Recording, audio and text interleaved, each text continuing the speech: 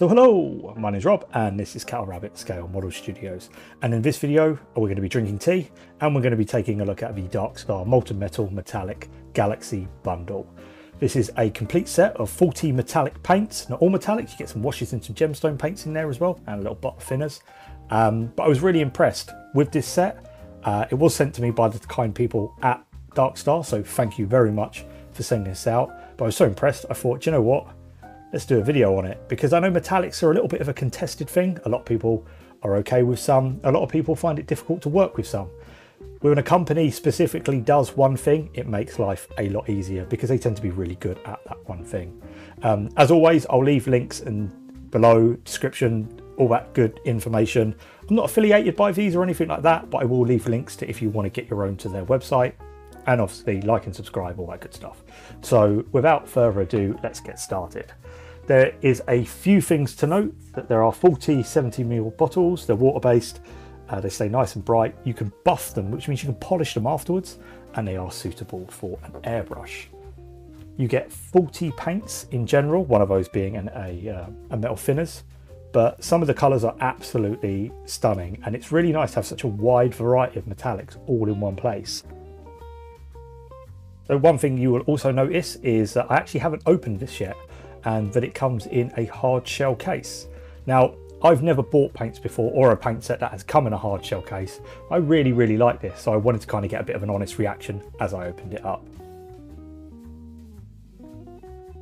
So as you can see, we've got this really nice case. No markings on it or anything like that, which I can kind of appreciate. It's hard shell, which means it's nice and durable. And if we just open it up, we can see all our paints are there. Now you've kind of got this nice little compartment here, so if you travel a lot, or maybe you want to keep your little toolkit or your paints that you use all the time in one place, this is really cool. You could also put like a little box of models in there or something like that, just something to keep you going. I like it. I think it's a nice little touch.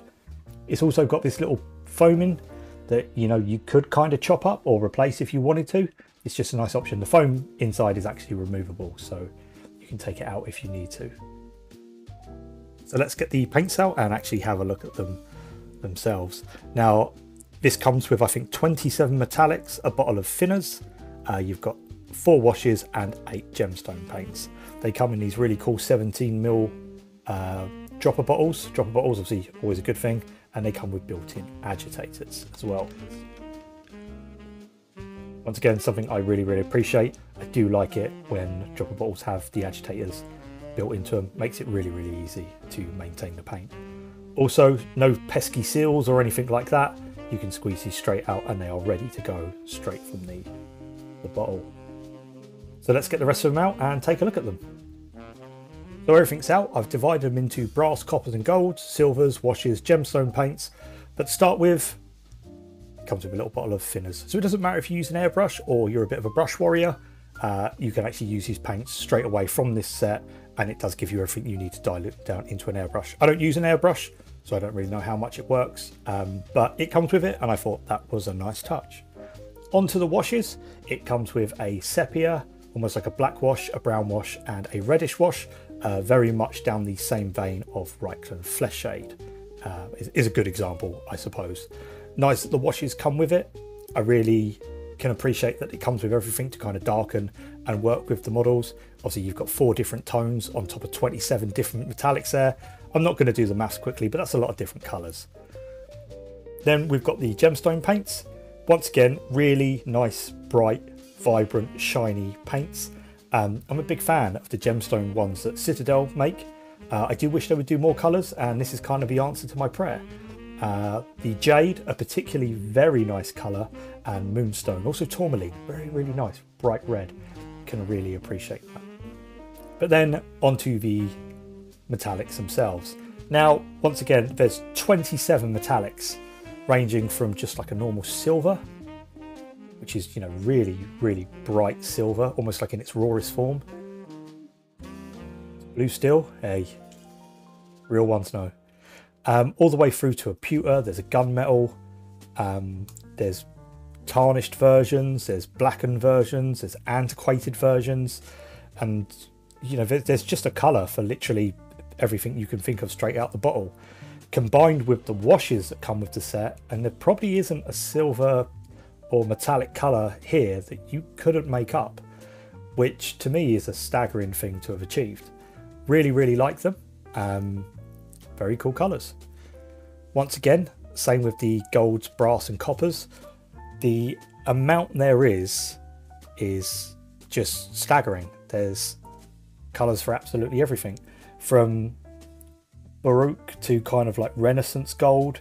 There's Victorian gold, there's royal gold, you know, there's copper. They've just really covered such a broad range, which colour wise, obviously at first glance, is a really impressive thing. This one is a particular favourite of mine, Victorian gold. Really, really like that. You kind of get an idea just how much is in this set and how many colours are available to you. So there we go. But I mean, long and short, it's all well and good saying we've got nice bottles with agitators built in and hard shell cases. How do the paints actually perform? Now, I wanted to test them all out, but obviously I don't have 40 models to kind of paint them up. So what I decided to do was make a bit of a colour swab. So what I've done is I've got a bit of plasticard, I've sprayed it black with a little bit of white on, as you'll see, and I'm going to paint them all directly on and see how we get on. So all I did was squeeze out each one, swipe it across, and then move on to the next. There was a tiny bit of separation I noticed, but I'm pretty sure that's because it's a lot of washing your brush out and there was a bit of more moisture in some than others. I will go back and play around with these and test them a lot more. Something I really like doing behind the scenes, but I've already picked out quite a few colours that I really like and just go on really, really well. So there we go, that is my colour swap done. Obviously I've got the individual colours to my left. Then what I've done is 1 coat, 2 coat and 3 coat of some of the bigger colours, which were quite similar to other brands. As you can see here, I've listed them all in order that they're listed on the back of the box as well and written down what they are. This is going to sit next to me. I really like doing stuff like this, it's really helpful. Then what I've done is I've also streaked down the wash. I haven't been particularly neat about it as I wanted to see how it pulled and how you got the different shades. But obviously these kind of represent, which would be Retributor, Lead Belcher, Runefang. There's a really nice copper, and then there's the Victorian brass on here, or Victorian gold I believe. Really, really nice. And then you can see the gemstone paints. Once again, really nice high shine to them. Now, one thing that you can also do with these, which is pretty impressive, is once they're fully dry, you can actually polish the paints themselves and actually buff them up to a higher shine.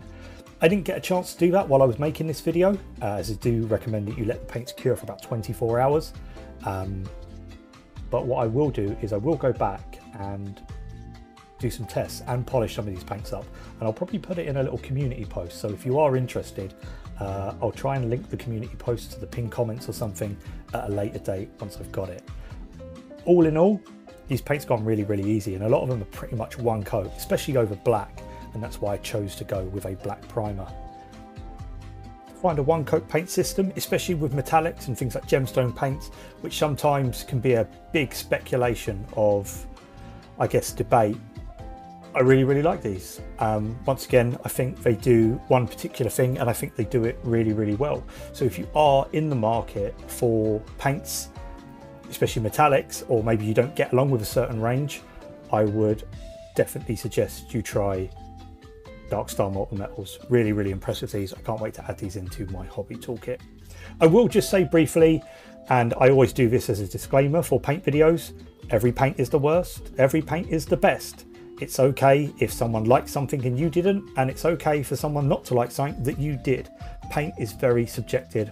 I just had a very good time with these paints. So if you are in a market for metallics, definitely pick these up. That's it for me in this one. Like, subscribe, all that good stuff. I'll see you next time. God bless and take care.